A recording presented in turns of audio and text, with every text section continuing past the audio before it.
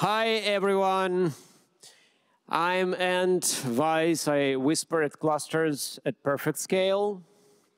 And today we're going to be talking about load testing. Yeah, and I'm Ivan. I work as site reliability engineer at Perfect Scale. So we build a platform, probably as most of you. And we will be talking about load testing in Kubernetes at scale with K8s. Yep. OK, so an interesting question that I haven't asked yet. Who here considers themselves developers?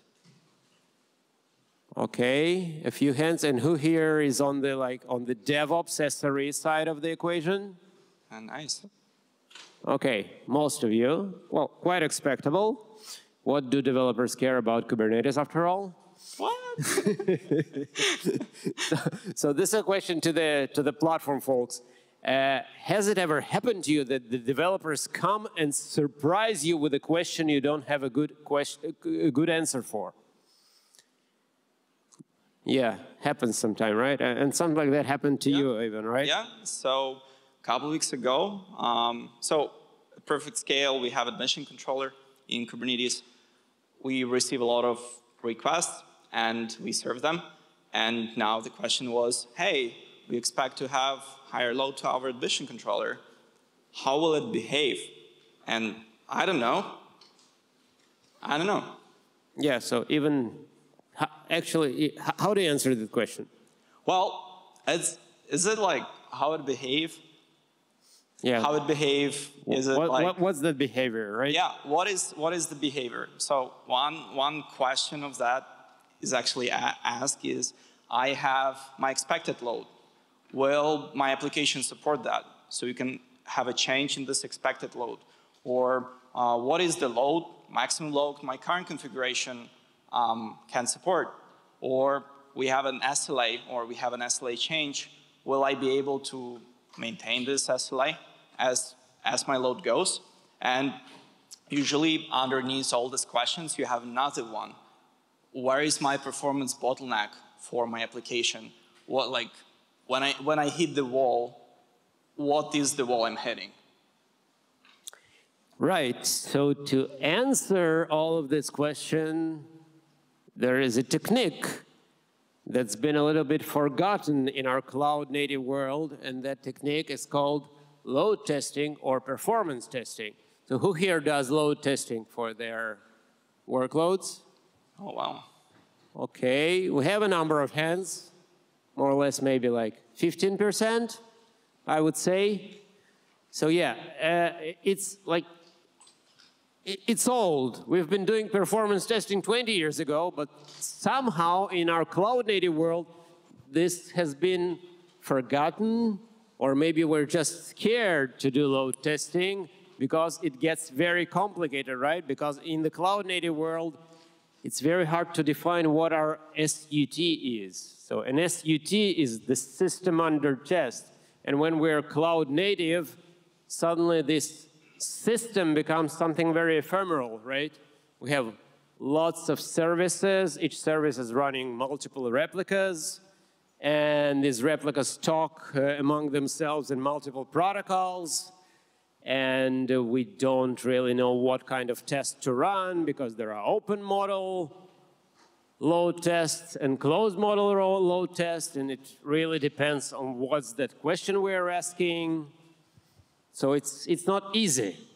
Yeah, and what makes it even harder is that as we found out that it's not a one question how it will behave, but it actually is so much more questions, and you can go deeper and deeper the stack. So after all, what is, like after we answer the question how my system will behave, we have a following question, where is my bottleneck? And so there was a presentation here today before us, and they said, well, a cloud, they say it's finite. It's infinite, but it's not infinite. So all our resources are not infinite. And we always need to remember that we always have some bottlenecks in our application for memory, for CPU, our network, connection pooling to database or whatsoever, or if you have distributed system that the components talk to each other. So you always have bottlenecks somewhere down the line. They do not scale infinite. Yeah, and the reason why we care specifically about performance and resource consumption is, of course, again, because we work at perfect scale. What perfect scale does is optimizing the performance of containers running on Kubernetes. And what we know is that setting the resources, the requests, and the limits for containers is very important, because bad things happen when we don't set them correctly. You can see this table here that has a very good representation.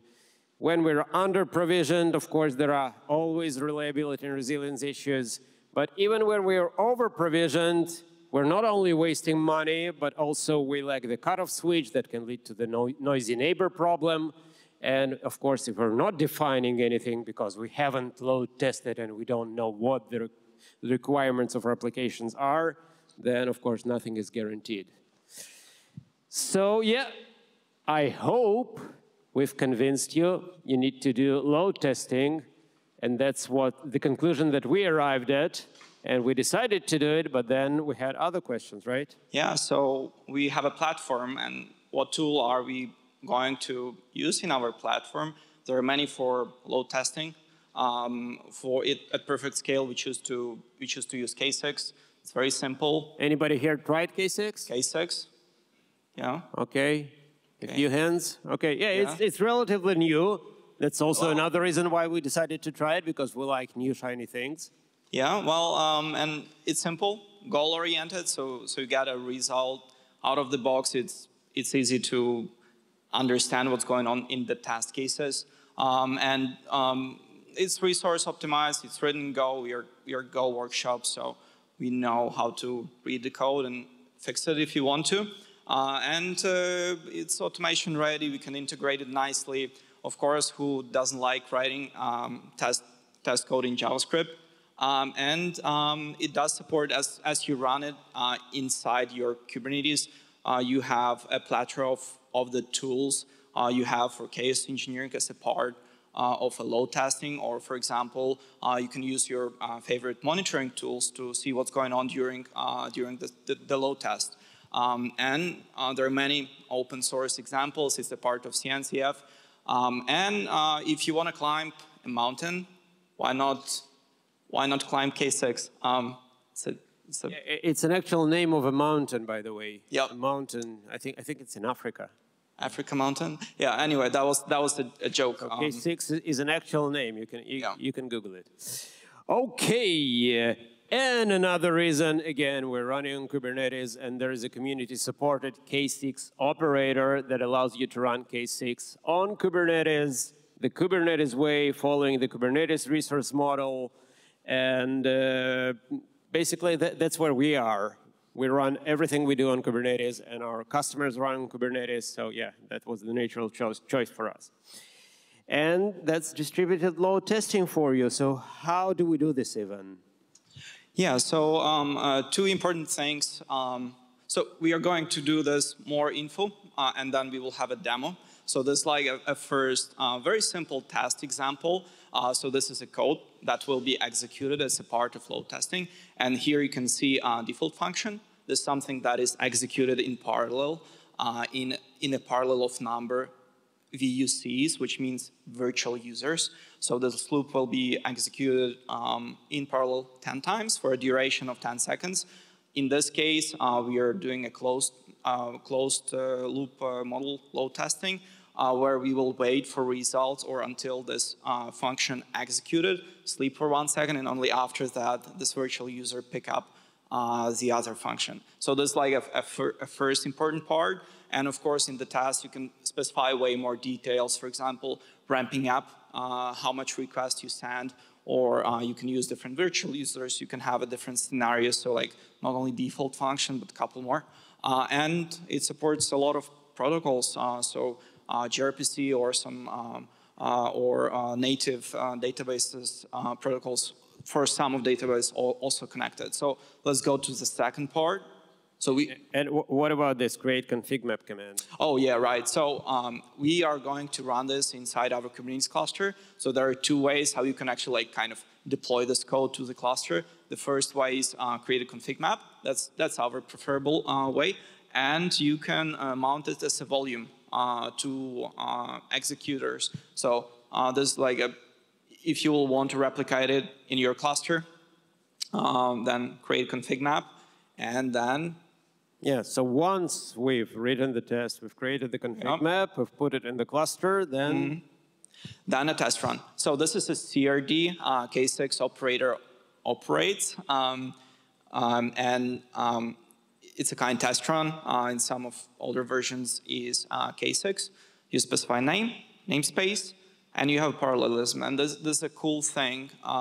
Why? Because sometimes you want to run a couple replicas in your cluster, and you want to, for example, locate them in different AZs. Let's say you have your service running distributed in a couple AZs. You want to load it as you would have a users coming, like a user request coming. So you can do this with parallelism. You can specify all the pod specs, like pod affinity, taint toleration, anything you like. You don't want to get limited by network bandwidth to hammer some of your favorite services.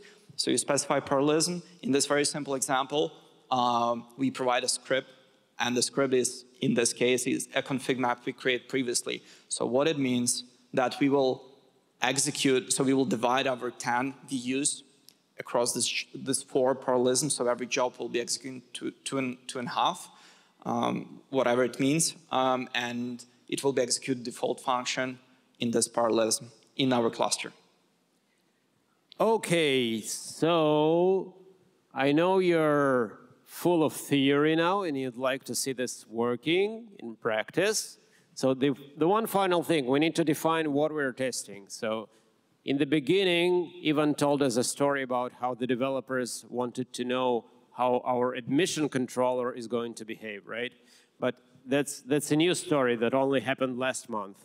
But we already have another component that we are load testing, and that's the pricing component. So this is our architecture in a nutshell.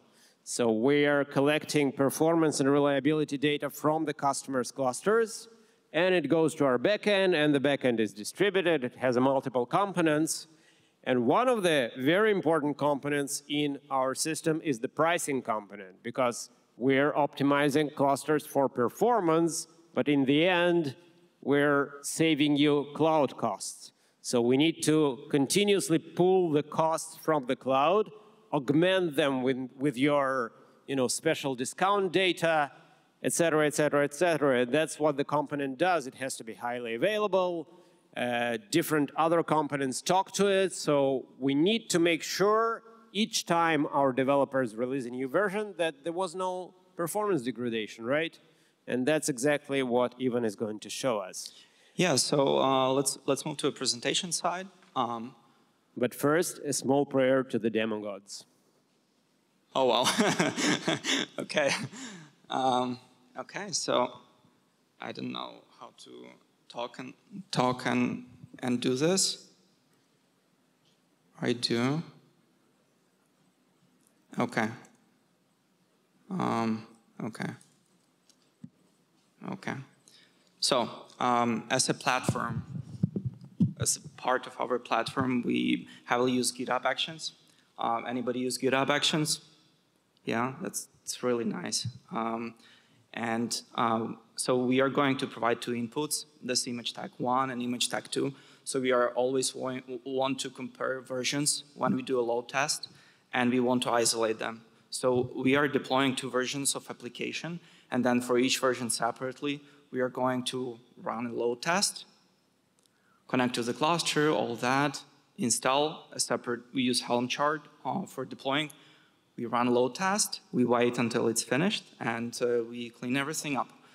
So I'm going to run the load test, and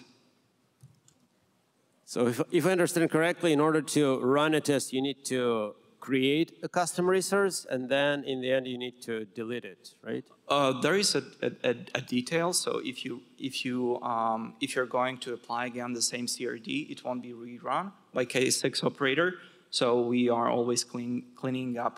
So we expect our image tags match commit references. So I'm going to provide 2 versions.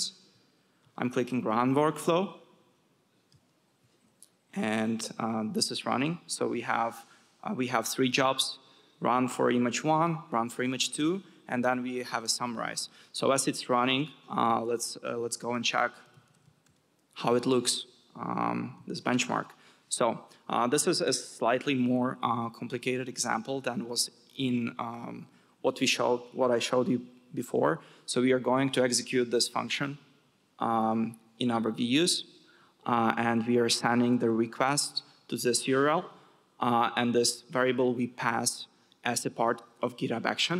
So this load test will hammer on this specific service in the cluster, and this is our static payload. We don't care for this about all database caching and stuff. So we're just receiving, and then we are comparing a status code. And if the check is a very cool function inside K6 that allows us to check response codes or maybe content of responses. And this is this slightly more complicated test case. And then how we are going to execute it. So this is JavaScript, but it's not that bad, right? Yeah, it's not that bad unless you have more than 1 file. And I'm sorry, I actually wrote in JavaScript. That's a very nice language. And we are executing parallelism. So this will run in 2 jobs. They're not going to run a separate host. I don't care for this case. And I'm going to map this config map main.js. And this will do the magic. And now a couple more details that we are using experimental output feature of a K6. So K6 support a couple of ways how we can output results.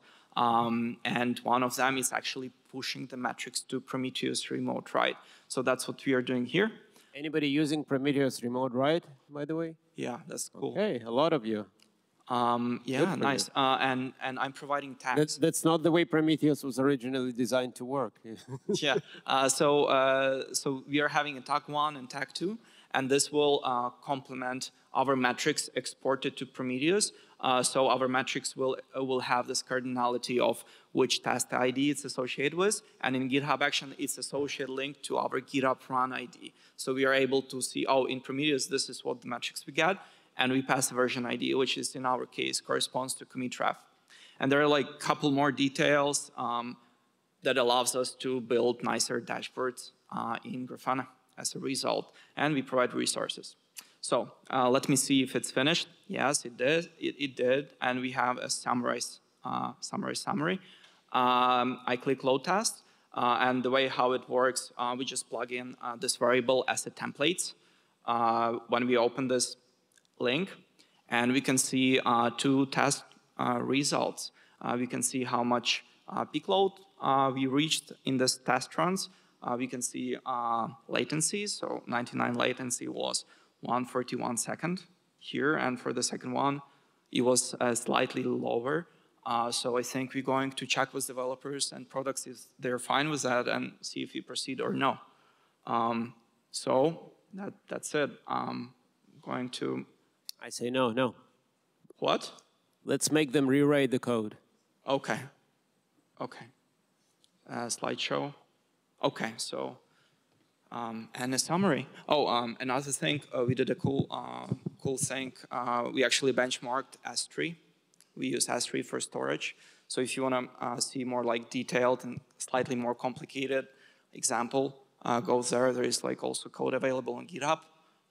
And yeah. So K6 is good not only for testing the services on Kubernetes. Basically, the thing we're having is we're having some weird latencies. Like we had S3 throttles, and it's like a kind of rookie mistake. But we already did partitioning for prefixes, and we assumed that it works, but it was not working as we expected. So go check it out. Maybe it will be of an interest for you.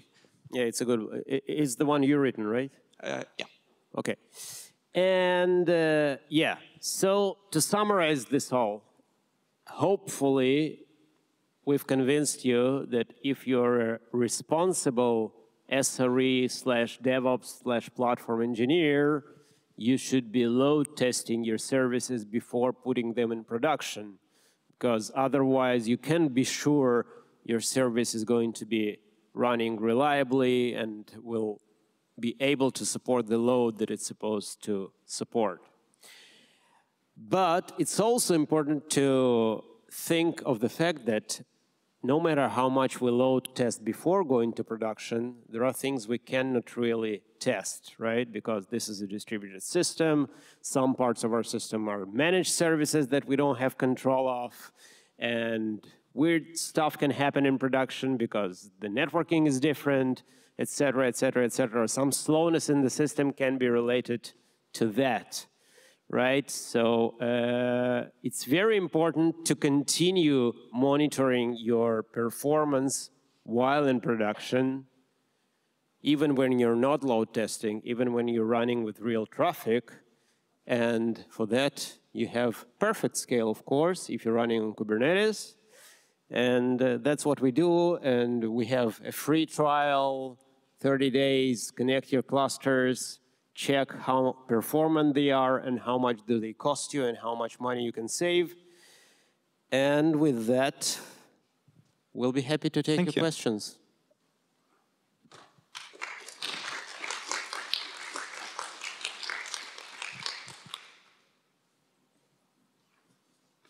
Do you have to use config maps for scripts, or is there any other way? Yeah, so you can put your code in volume, mount it to pod, and just go from there. Yeah. In general, if you have longer scripts, and K6 allows you to build very complex scenarios. So the things we showed here are simple stuff, but you can go much more complex than that with many more threads, all kinds of load. Like, for example, here we didn't take care of responses at all. It was 200 or nothing. So you can have like conditional handling of responses. Let's say you receive specific response, you send another request to other service, and you can do that, define the flows. So when the scripts get more complex and you can even have modules, again, this is JavaScript, so you can use anything, then it makes a lot of sense to put them on a volume, like have a whole repository of tests that you're running. Okay, what is the fine balance between too much load testing and no testing at all? Tests themselves provide some stress for prod environments. What is tolerable in percentage? Well, okay, so this is a good one. I think for you, you decide coming from product requirements if you can actually go to production without load testing or no. Maybe some features you expect to not have much load, so you can actually roll them out with integration testing and unit testing. And for some features, you want to make sure that you're good in terms of SLA before proceeding. The answer to that question, I do not know. It depends. And tests themselves provide some stress. In the cases which I shared, the test we run in dev environment isolated the installation. In production environment, you could use something called synthetic users to provide soak testing.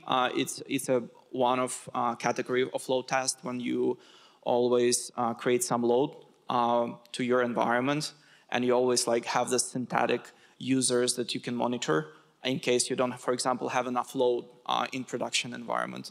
But I would suggest you not to run heavy load, like spike load testing in production, or at least ask your teammates and managers if that's okay, so you don't interfere with your customers.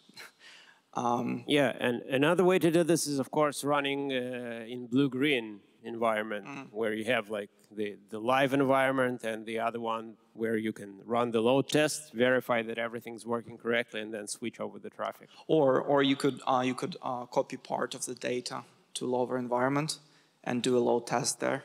That would be more safe approach, I think.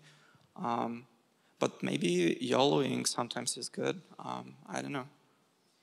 Is there a way to parameterize the script? So in the example, the last one I've shared, we provided. Oh, I think it's okay. It's not. It was in VS Code. Yeah. So here you can see that we read from environment variable called SVS endpoint, and I pass this environment variable through env here. So this is one of the ways. There are more complex options where you can provide a config and override it. For us, environment variables were good enough to use. Okay. If you load test an app without any limits set up, will it max out and possibly break the cluster? That depends. Yeah. Max out on what? Again, for CPU, it's probably not going to overload because, in general, we don't recommend to set up the limits for CPU. You may have heard about this, but it comes down to the point that the Linux kernel scheduler is a totally fair scheduler. So it takes care of limiting the CPU usage anyway. So CPU limits can actually cause your application to throttle even when there is CPU available. Okay. Otherwise, so like the overall recommendation: don't set CPU limits for your containers at all. Okay. Regarding memory, if we don't set up limits, yeah, then potentially that specific application can overtake the whole node. But again, we're talking here about testing environments. So you do want something like that to happen when you're running the load test, because that helps you discover that there are issues. And then when you discover the issues, you fix them. And when you go to production, you're certain, or at least sufficiently certain, that it's not going to happen. I'll add here that I recommend always running this load test pods on separate hosts for different reasons. Not for reasons not breaking the cluster, but for reasons that you will have a whole bandwidth for yourself on inside this instance. So it will allow you to have more predictable load that you are able to execute on the specific executor. No, it won't break the cluster. But if you collocate the pod with some important production component, it can fuck you up a little bit. But usually you'll be fine. But you'll get non-consistent result for load test. Yep. Any experience? Do you expect from what? I was like, I think the second. Any experience with combination of load testing combined with function test and recording behavior on client accessing? We do not do that at perfect scale. This is a very good one. I think we will end up there someday. I hope so. To record the traffic, replay, even compare results. But it's a bit time-consuming to build that. I know there is a product called Melocious, something like that, that allows you to generate client behavior. But it's like more of just functional testing. So no, we don't do that. We more of like check what like percentage of requests land in the specific flows of your application, and then we are able to write a specific scenarios and execute them percentage-wise. That's approximate to our production load, if you go to this direction. So the next one: do you expect from Grafana monetization some pattern changes for K6 in future? Anton? Yeah, we all know there's been some changes in licensing in some of the tooling we've been using, like Terraform is a good example. I suspect Grafana are not building on monetizing K6 specifically. What they do have is when you run K6, they provide you a very easy option to output the results to Grafana Cloud. And it's easier to set up than what we did, for example, with Prometheus Remote, right? So I think it's their way to lure you to their commercial solution, but K6 itself is going to stay open source. And again, it's been submitted to CNCF, so now it doesn't belong to Grafana anymore. So. Yeah, and I think for K6, usually not a lot of engineers run load tests so much, so I feel safe with that, but you never know, maybe tomorrow they close it. Yeah. So we Perfect Scale is one of our competitors, but not really, because it allows to set up an air-gapped solution, and from our experiments, their algorithm did not provide sufficient resiliency fixes for workloads. So I'm quite confident that we provide better resource recommendation, and we also work in multi-cluster environments. So it's slightly different use case, but if you're happy with that, good. It's something similar to VPA, and there are like other players in the field. In fact, if I remember correctly, Goldilocks is basically on top of VPA. Yep. It allows you to manage multiple VPAs, because one of the bad things about VPA that you have to define a VPA resource for each of the workloads you want to manage. Mm-hmm. And then Goldilocks allows you to centralize all of this and provide you a nice dashboard, and et cetera, et cetera, et cetera. So yeah, it's saying VPA is not good enough, so we'll provide a solution on top of that. It is good. I love the idea. If you have success with that, nice. If you have multi-cluster environment where you want to have like more central managed thing, and we do have a couple more indicators we take in account when doing resource recommendation. So welcome to join our trial and maybe share feedback with us. And regarding VPA, if you ask about Goldilocks, Goldilocks works with VPA. VPA is a great open source tool, but it has its limitations. And if you want to better understand what its limitations are, we just recently, I think last week, we released an ebook in collaboration with Learn K8s. Mm-hmm. And it outlines everything, like all the upsides and downsides of VPA, and it's written by Daniel Polanczyk. Some of you may know him. And it's really a great ebook. Go to our website, perfectscale.io, download it. It's totally new, released, as I said, 2 weeks ago. A nice read. So yeah, fully recommended. Thank you, guys. It was very good questions.